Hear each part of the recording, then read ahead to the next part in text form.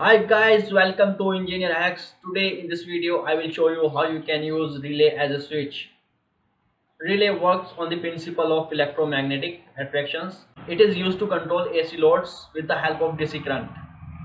I will show you both theoretically and practically. So let's get started without wasting any more time. Subscribe my channel for frequent job updates and such amazing videos, and hit the bell icon so you won't miss any of the next video. So before moving to the practical section, I will show you theoretically. Suppose this is my relay. It has 4 pins. 5 pins is useless. It is called not normal close. It is called normal open. It is pole. These pins are for 12 volt DC connection.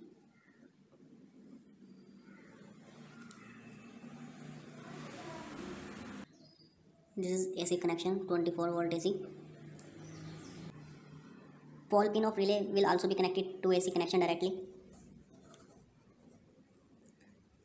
Now, in these conditions, your bulb will be off because AC current is flowing through a pole, but it is in normal close condition.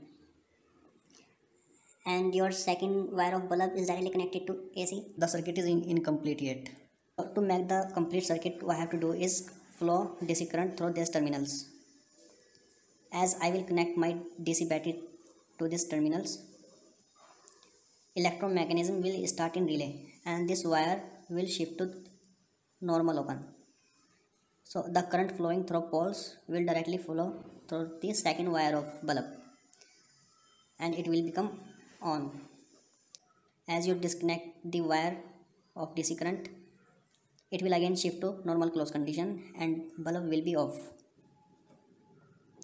Now move to the practical section. So you can see here, first wire of my bulb is connected to AC connection and second wire of my bulb is connected to normal open pin of relay, and pole is directly connected to AC connection. You can see AC light is on but bulb is not on. So to on the bulb, what I have to do is I have to flow DC current to terminals. So I already have connected one pin. You can see if I connect the second pin, the bulb will goes on. So if I disconnect it, it will again off. So guys, do it yourself at home.